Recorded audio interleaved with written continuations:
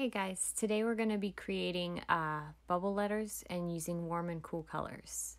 Go ahead and start creating a block letter. I'm using an H, which is the first letter of my first name. You can use any letter that you want to, block letters or bubble letters, either one.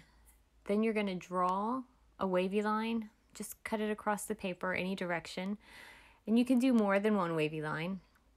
Next, we're going to do a zigzag line. I'm doing 2 here. You can do 2, you can do just 1.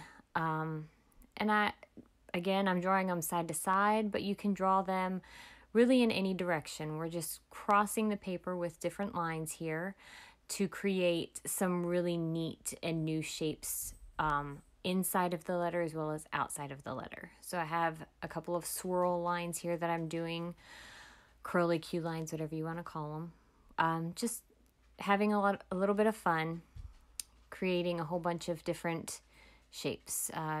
Diagonal line, let's see, I think I'm doing a regular wave line that looks like a cursive letter C as well. But you just want to split your paper up into a lot of different spaces. Because we're going to be coloring in the shapes that we're making where these lines cross and intersect each other. So I have a castle line in here, some curved lines, doing another castle line. Let's see, just a few more lines here. Almost done. Yeah, wavy line right there.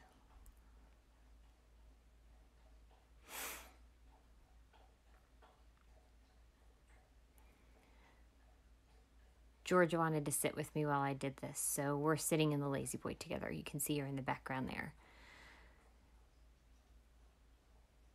All right, so we're going to be using crayons, and I'm going to be using colors from the color wheel.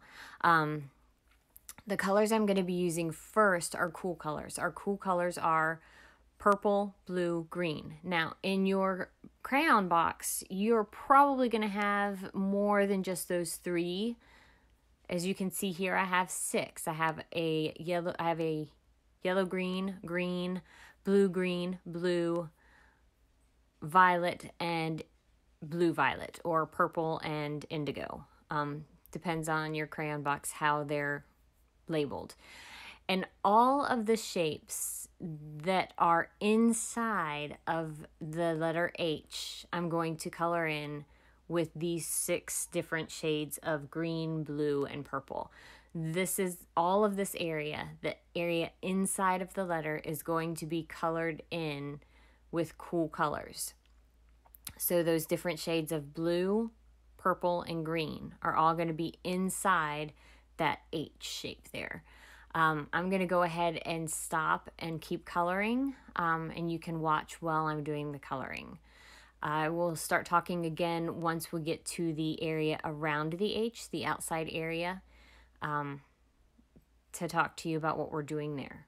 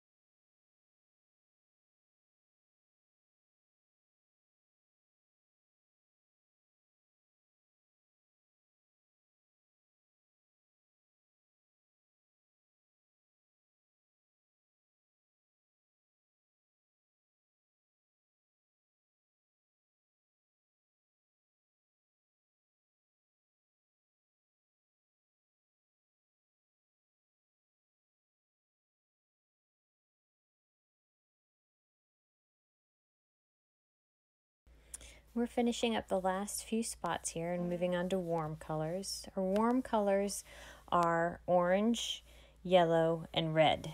Now you see I have a pink crayon there as well. Pink is the color you get when you mix red and white together. So you can use pink in this section if you want to. You can use red orange. I have that as well. I don't have a dandelion, which is a yellow orange. Just the yellow and the orange and red, orange, and red.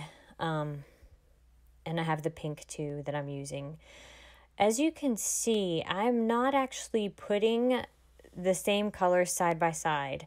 You can see here with the red that I'm doing, the corners might touch, but the red isn't going to be next to another shape that I colored in red. And I did that on purpose because I want to be able to see all of the different shapes that we created by crisscrossing all of those different types of lines throughout the paper.